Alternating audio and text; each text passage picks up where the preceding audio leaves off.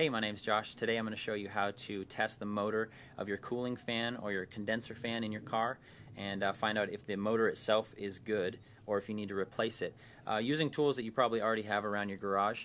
And if you're interested in how to remove the fan from the car, you can check out my other video, which will be linked below.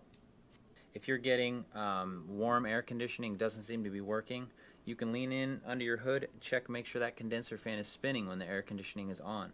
If your car is overheating when you're sitting at idle, check your radiator fan. Make sure that's spinning when the car is up to temperature. It should be going off and on. There's a lot of elements to your cooling system and your AC system that turn on fans, but where I usually like to start is figuring out if the fan motor itself is good. And the way that we do that is by bypassing all the circuitry and going directly to the battery, and I'm going to show you how to do that right now. If you got a set of jumper cables around, those work. So what I'm going to do is attach them to my car battery as if I'm going to jump her.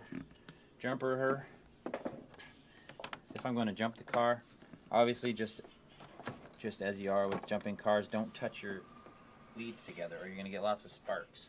Then what I do is I take the other two ends and I grab a screwdriver so that I get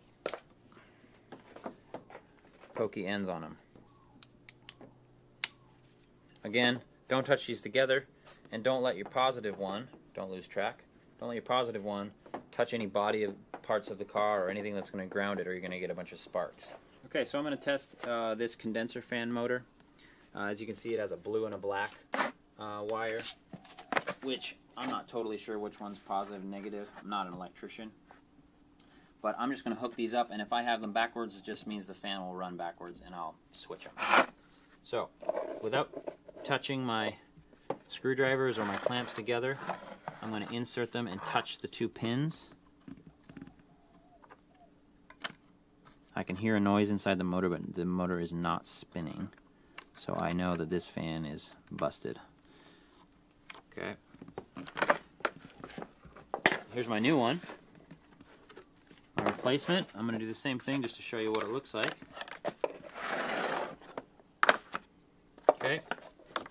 Take my screwdrivers in here, make sure I don't have anything in the fan blades, touch the pins,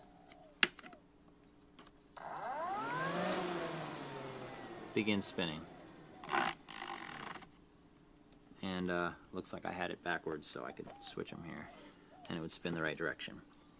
Don't worry, you're not going to get electrocuted. Okay, this is low voltage. Obviously if you touch them together there's going to be lots of sparks. So just keep them separate, but you shouldn't have any problem touching those two pins inside the plug. So now you know whether your fan motor is good or whether it's shot, and that will either lead you to replace the fan itself or move on to diagnostics of other parts of the vehicle if your fan is good. If this video is helpful to you, please subscribe. We'll have more videos for you in the future.